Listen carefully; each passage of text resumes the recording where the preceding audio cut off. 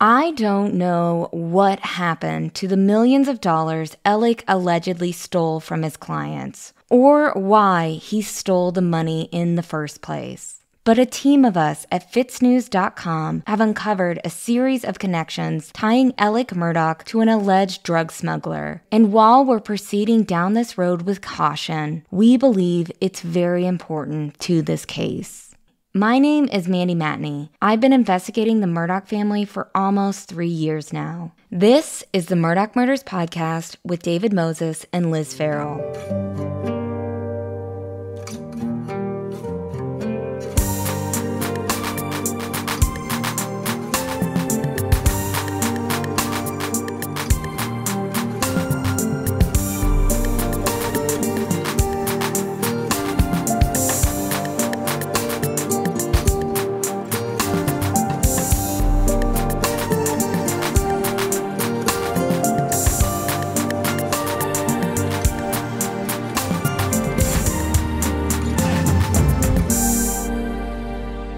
Now that Alex is accused of stealing at least $8.4 million from over a dozen clients in a decade, some of the biggest questions in this case are about all of this money. Why was he stealing so much when he was already making plenty as an attorney? Where was all this money really going? Where is it now? What was Alex into all of these years? And just how bad was it? We need to go back in time to start the process of unpacking the answers. To understand Alex Murdaugh's ties to drug trafficking, we need to look at a man who was a good friend of the family, a man named Barrett T. Boulware. And just to clear the air, Boulware is spelt like Boulware, but from what the locals tell me, it is apparently pronounced Boulware, at least with the older generations. Like the Murdaugh name and Alex's name, I don't make these rules up about pronunciation. But when several locals tell me how a name is pronounced, I believe them and I go with it. Now, my boss Will and I started looking into the Boulwares back in June. We both were getting a slew of tips that told us the same thing. You need to start digging into Barrett Boulware, the dude who Alex bought Moselle from, and his connections to drug trafficking. These tipsters would say something like, I don't know how it's connected, but it's definitely a piece of this puzzle. So back in September, things started to really spiral in this case. There was news breaking almost every day about Alex's alleged thievery, the Gloria Satterfield case, and Alex's alleged suicide gone wrong debacle. My boss Will Folks and I divvied up these subjects in the best way we could at FitzNews.com, and Will ended up taking the drug angles of this story. And just for background, Will started Fitz News in 2007 as a political blog and was immediately deemed the bad boy of South Carolina journalism for his unflinching takes. Since 2013, his one-man publication has grown steadily in both readership and relevance across the state of South Carolina, earning its place among legacy publications. Will's mission as a publisher and a journalist, and our mission at FitzNews.com, is to lead an honest, intelligent, and compelling conversation on the individuals, institutions, and ideas we cover, seeking the truth wherever it leads. So I thought it would be best to bring Will on the show to explain his reporting and all that he has uncovered in the Murdaugh's connections to the Boulwares. Well, they go back a ways, the Boulwares, and again, all these southern names, it's funny trying to get them right. I always call the Hampton people, say, how do you say this? How do you guys say this down there? And so whatever they say back is what I end up calling them. So the Boulwares it is, but spelled like Boulware. It looks like Boulware. I think most people would spell it that way, but obviously Barrett T. Boulware. He's a guy who died in September of 2018, a commercial fisherman. He was very close to Alex Murdaugh. They were business partners. They owned properties together. Alex was his lawyer. And in fact, when Boulware was dying in 2018, he signed over his power of attorney to Alex. And it was one of the more exhaustive, expansive, empowering powers of attorney I've ever seen. I mean, literally just signed his life over, everything he owned to Alex right before he died. So they go way back. But his father, who actually died 6 years earlier, back in 2012, was tight with Alex's dad, with Randolph Murdaugh III. So the families go back. So who are the Boulwares?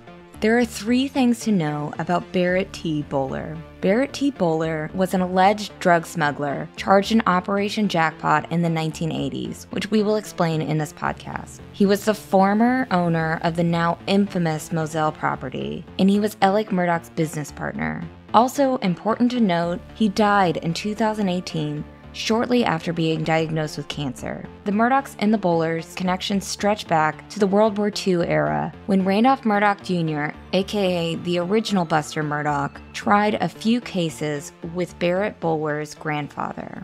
I should also say here, Alex Murdaugh is definitely not the first Murdaugh to be accused of a crime. What I'm about to tell you is a little bit of history taken from news reports at the time. As you'll see, the names are not the only generationally repetitive thing here. So are the shenanigans. After a 5-year federal investigation in the 1950s that centered on the Hellhole Swamp area of Berkeley and Colleton counties, which was the location of major illicit liquor activities during Prohibition, Buster Murdaugh was one of 30 people, including a couple of magistrates, a sheriff, constables, and at least one sheriff's deputy, who were indicted as being part of a criminal network of moonshiners. Buster, who people here say was mean as a snake, was accused of obstructing a Colleton County grand jury investigation into moonshiners. He was also accused of telling a Hampton County moonshiner to move his distillery to Colleton County to avoid law enforcement. See, in Colleton County, Buster was apparently helping to keep low-country moonshiners in business by instructing the sheriff there at the time, who was also indicted, to make quote-unquote friendly raids on known violators of internal revenue laws. These moonshiners would get a warning that one of the friendly raids was coming, and they would be assured that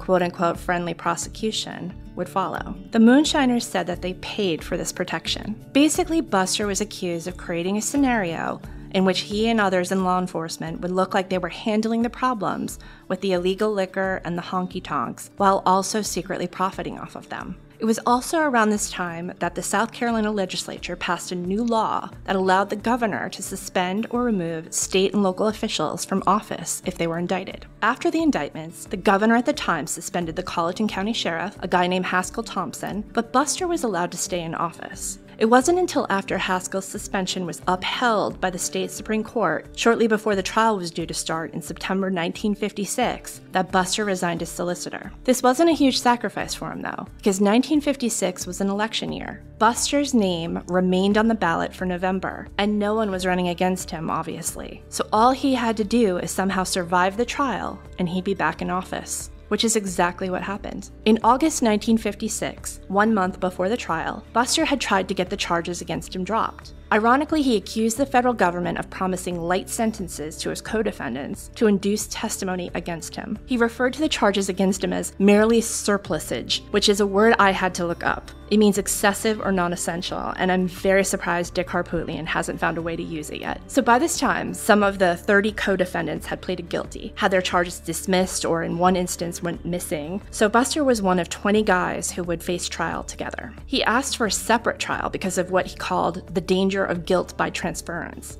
He didn't want their stink to get on him. The federal judge did not grant him those motions, so Buster went to Charleston and stood trial. The trial took 2 weeks and 2 days. They were in session on Saturdays and at night. The trial featured testimony from a witness who said he paid money to be able to carry a constable's badge, which they wanted so they could hijack a distillery for their own use. The jury also heard from witnesses who said that after they'd get busted, they would pay hundreds of dollars to law enforcement officers and to magistrates to avoid jail.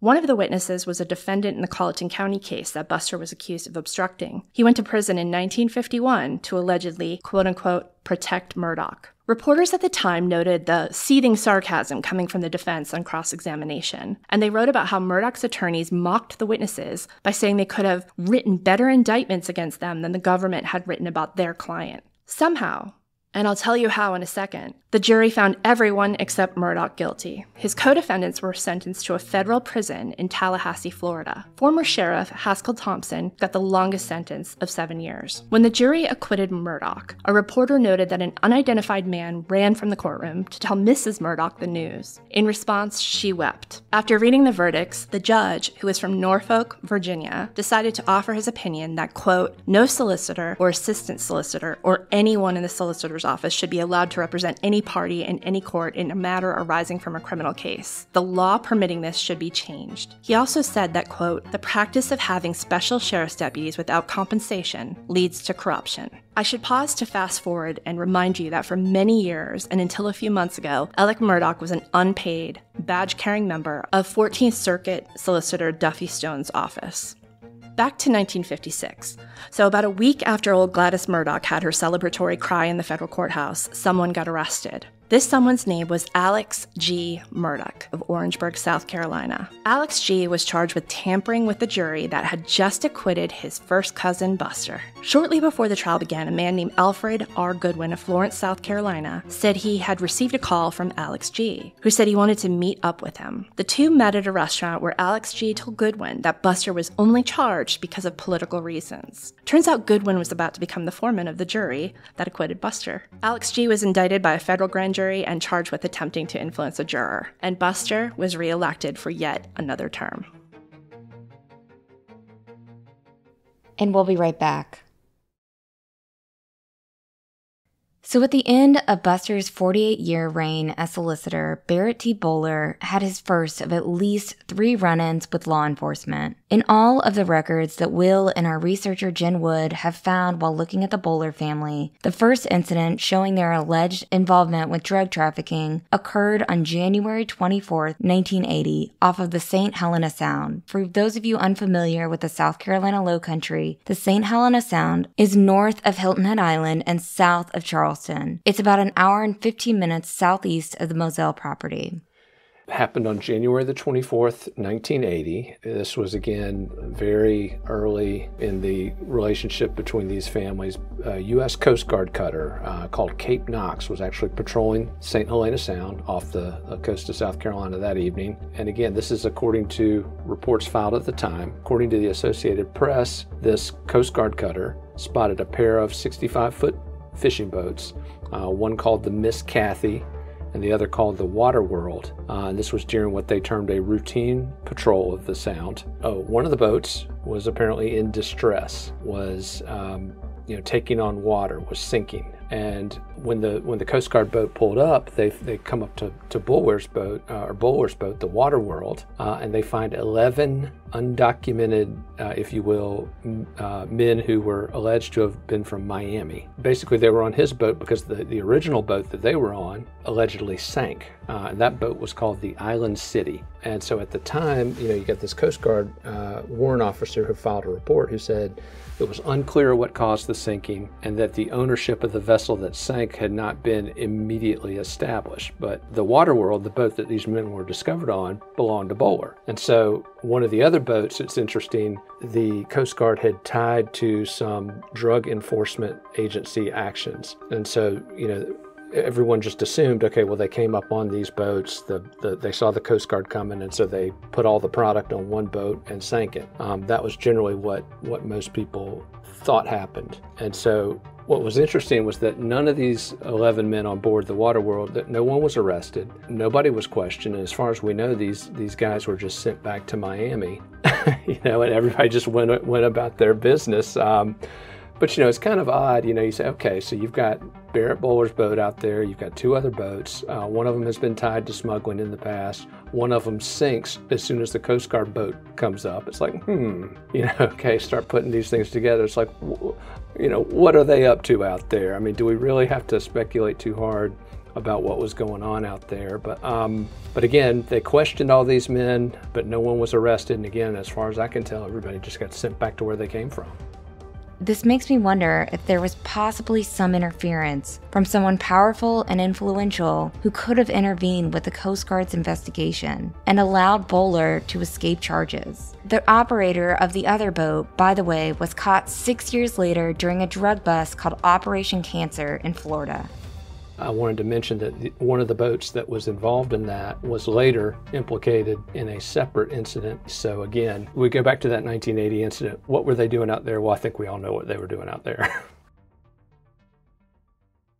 When you talk about drug smuggling in the 1980s in South Carolina, you will hear the term Operation Jackpot mentioned often. At the beginning of Reagan's war on drugs, a 33-year-old U.S. attorney named Henry McMaster led one of the first federal drug task forces using new federal civil forfeiture laws to combat drug smugglers by seizing assets like homes, cars, money, and boats. In his critically acclaimed nonfiction deep dive into the gentlemen smugglers of the 1970s and 80s, Jason Ryan describes, quote, a cadre of freewheeling Southern pot smugglers who lived at the crossroads of Miami Vice and a Jimmy Buffett song. The interagency operation included agents from the Internal Revenue Service, U.S. Customs, FBI, and the DEA. While smugglers and kingpins evaded arrest for years, the subsequent manhunts across the world concluded with captures in Antigua, Australia, Miami, New York, and San Diego. The surviving gentlemen smugglers still gather occasionally at an event they call the Felon's Ball.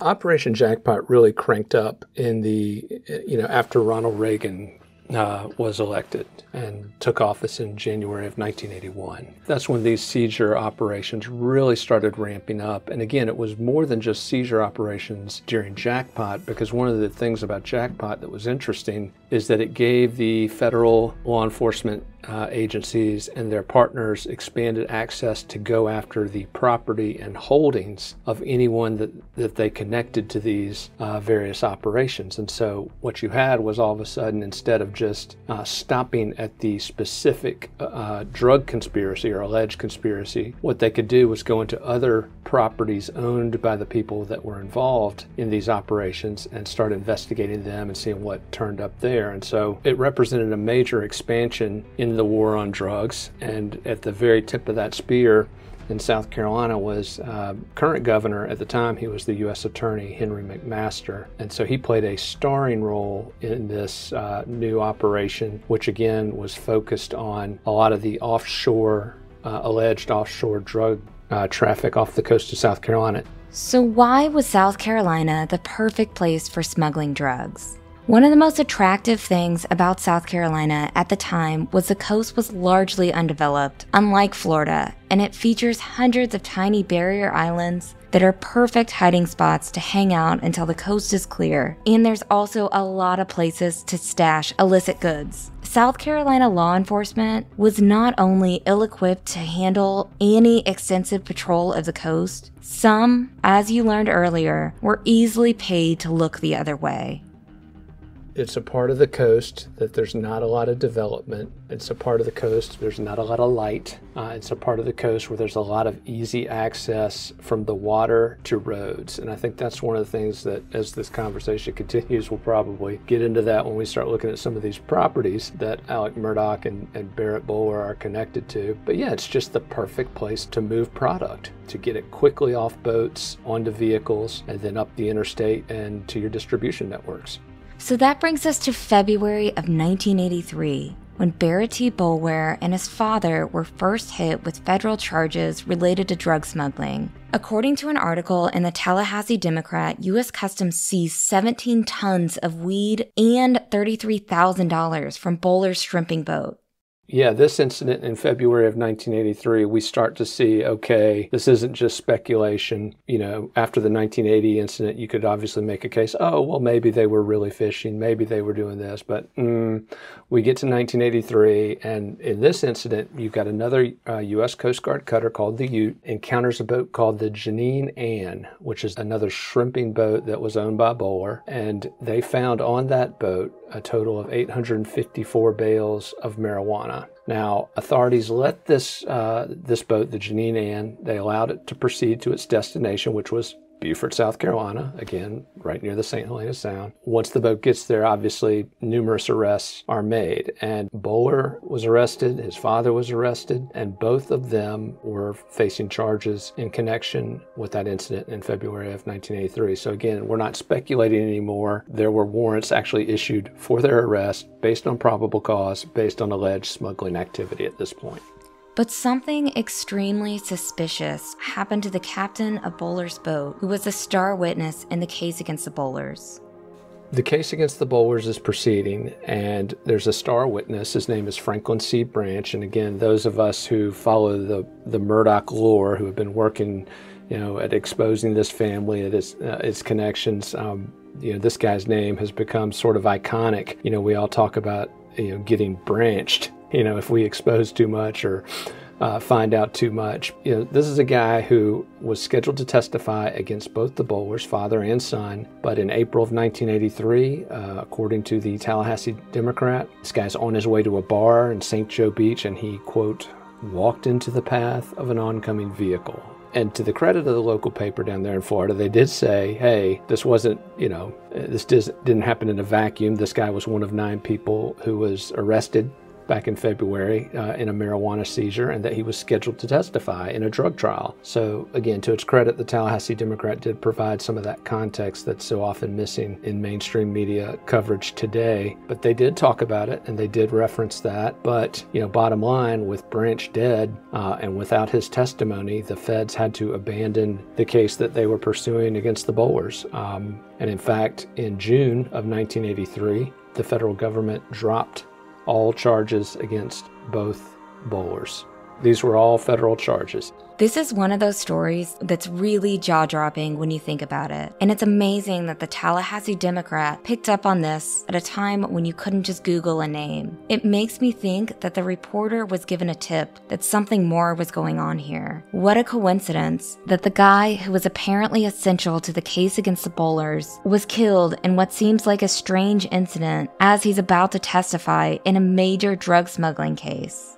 Hit by an oncoming vehicle. The initial reports don't lead to any questions about whether or not that was suspicious. Again, this is 1983. It's an era where you could kind of run people over and disappear without there being a lot of, quite the same level of digital surveillance. And, we didn't have cameras on every street corner then. We didn't have GPS in cars back then. We didn't have cell phones tracking people from this tower to that tower. We didn't have all the same information about who people were when you actually had someone either in custody or being questioned. So again, it was just a different era. And again, I'm not necessarily saying that this was foul play or that Branch was murdered, but again, a month or two before he's supposed to testify in court on some major charges, 2 people who are part of a significant smuggling operation, yeah, it's a bit suspicious. So it's also odd that the loss of one witness would apparently submarine the entire case against the Boulwers.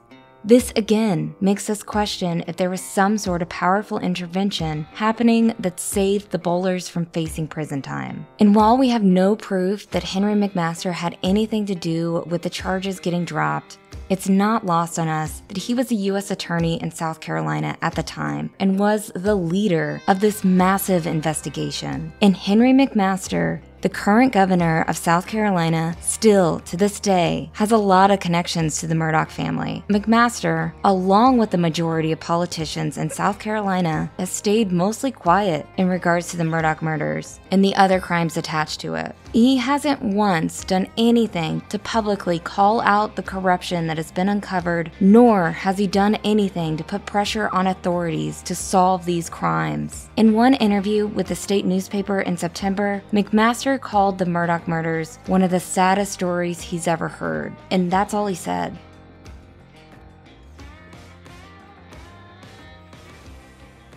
Well, I mean, there's a lot of connections as far as that they supported him politically, they've supported him financially. Obviously, he honored Randolph with the Order of the Palmetto not long ago. As a matter of fact, that was right before the boat crash, I believe. There's some definite connections there. And again, the Murdaughs also very closely intertwined with that trial lawyer community. Obviously, Henry McMaster spent 8 years as Attorney General of South Carolina, so he's very close with those folks as well. It's part of that South Carolina judicial community that they watch out for each other, they try to protect each other. And I think the question that we're having to grapple with as we look into the Operation Jackpot connections to the Murdaughs, the question we have to ask ourselves is, were they watching out for each other in a way that potentially could have gone much deeper than we know? There's been a lot of speculation in recent weeks. Well, was U.S. Attorney McMaster targeting certain rivals to the Murdaughs or business associates of the Murdaughs? And again, haven't seen anything that would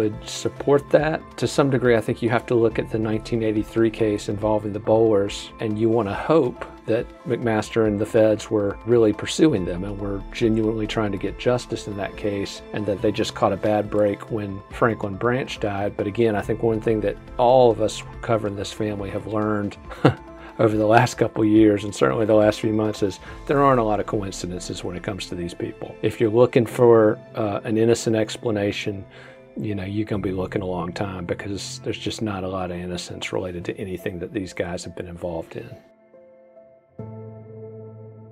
And we'll be right back.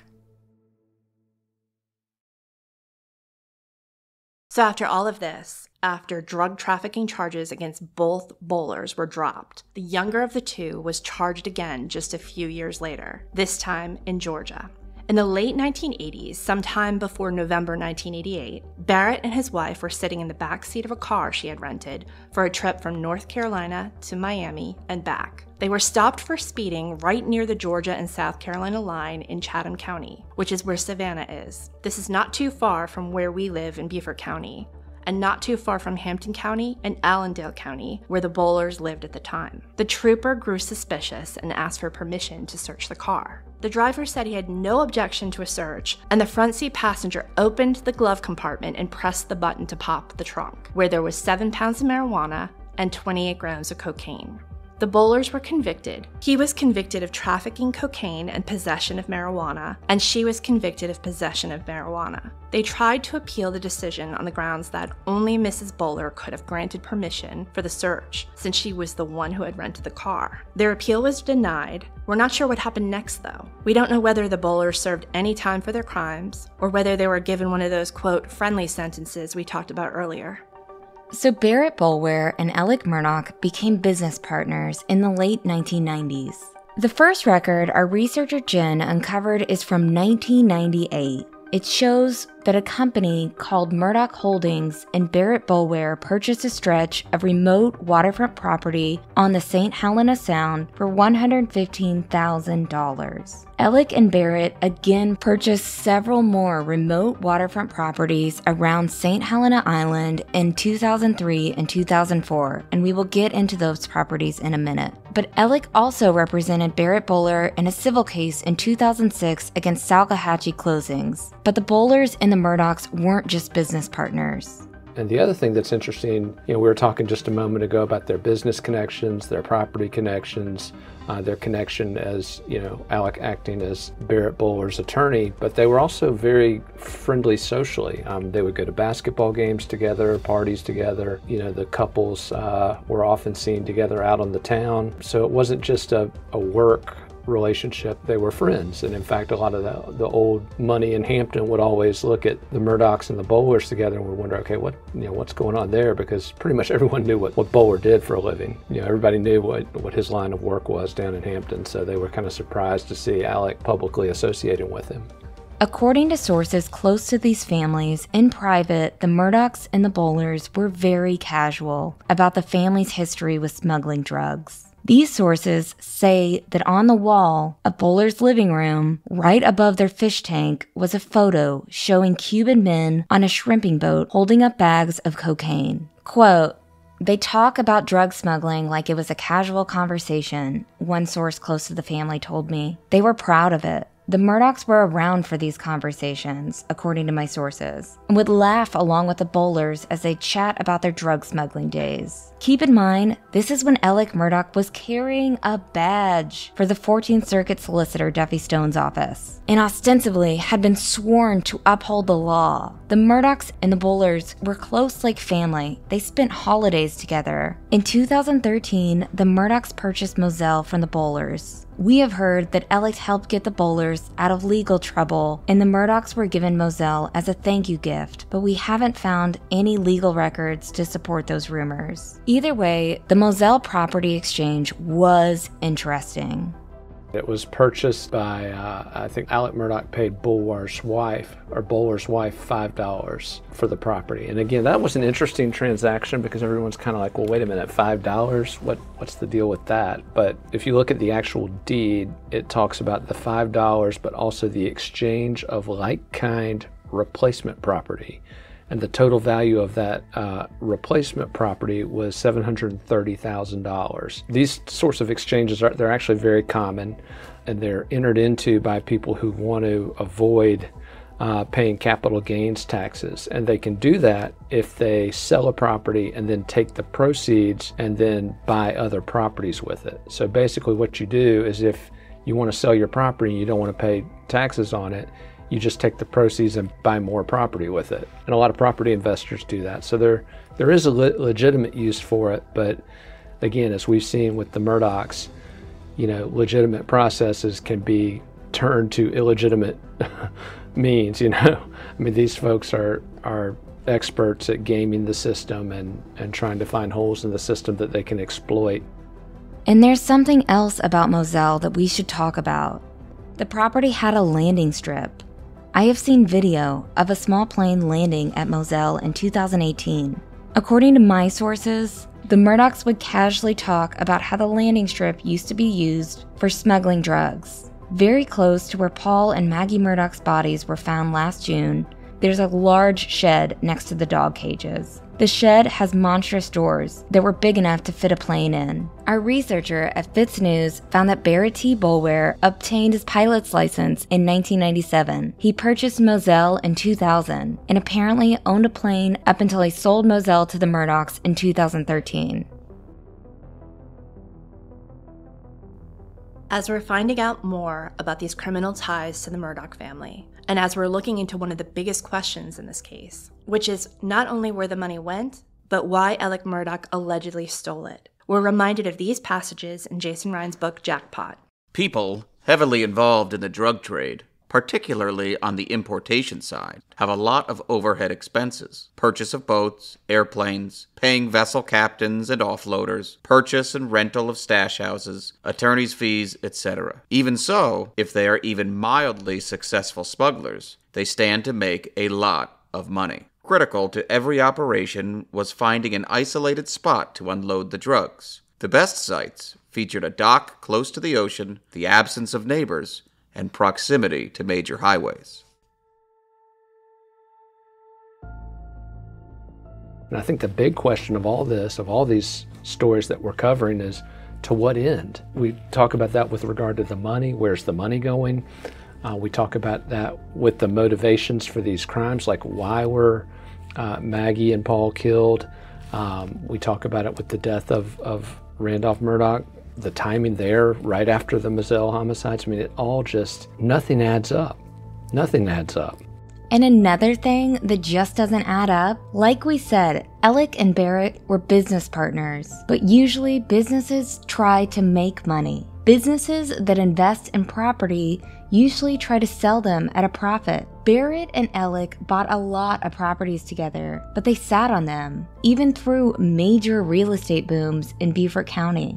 In an upcoming episode, we'll take you through the land that they purchased together and why each one raises even more questions about what Alex Murdaugh was up to before his wife and son were murdered.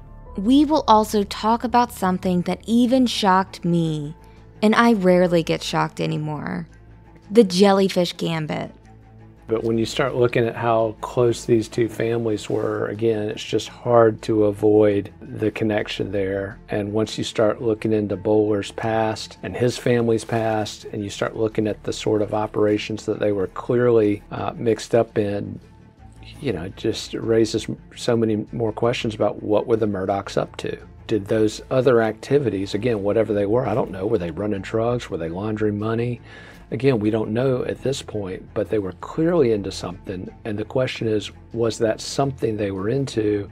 Did it play a part in some of these crimes that we're all covering right now?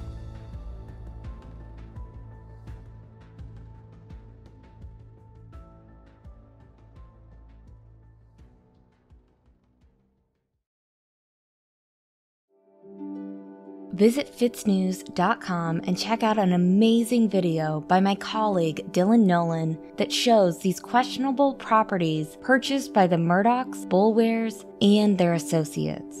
Be sure to follow Fitz News on YouTube to check out our latest videos on the Murdaugh murder saga, and I will post those links in the description.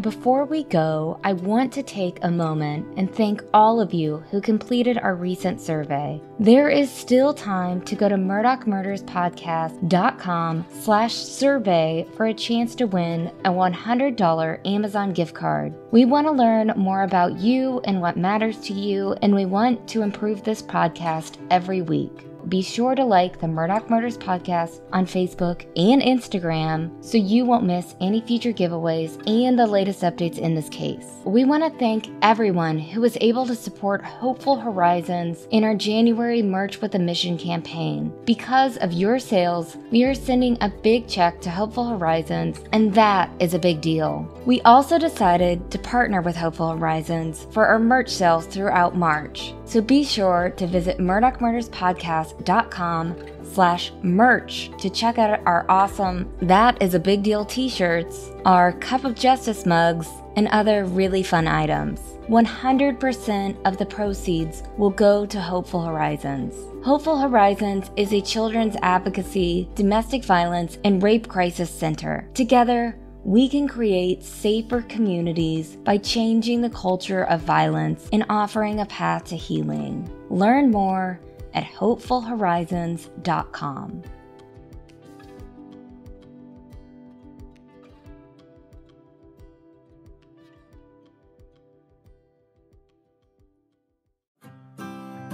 The Murdaugh Murders Podcast is created by me, Mandy Matney, and my fiance, David Moses. Our executive editor is Liz Farrell.